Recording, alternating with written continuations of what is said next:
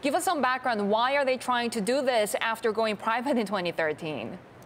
Well, you heard Michael Dell there talking about investment priorities and getting through this LBO and then buying EMC just a few years ago have added the added priority on top of just investing in the business of servicing the debt needed to keep this business running. You'll remember Dell got taken private at a value of about $25 billion. They went out and bought EMC a couple of years later for about $67 billion.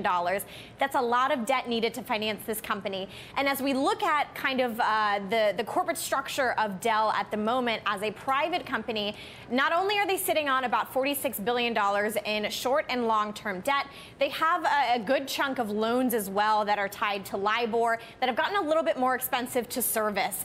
So you have those cash considerations. And then you think about the new interest rate deduction changes in the latest tax laws that could potentially mean that Dell can't deduct some of the interest for some of these debt and loans, and we're looking to get more clarity on that now. But these are the things that when the folks who I talked to after we broke this story last night are reading the tea leaves as to why they would want to raise money.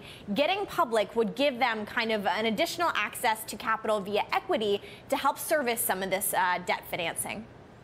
Yeah, because some of it's coming due pretty quickly, right, Alex? I mean, it's front-loaded, all of this. That's right. There's about $4 billion coming due in 2018, more coming due in 2019.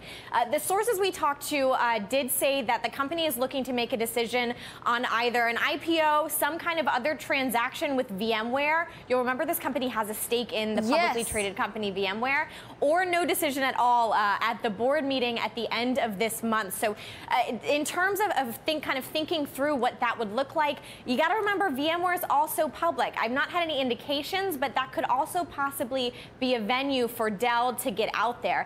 And look, when you think about potential cash raising opportunities, the IPO markets have been chugging along at full steam these past couple of years. If I look at performance of just enterprise tech companies, the class of 2017 is up about 30%. Right.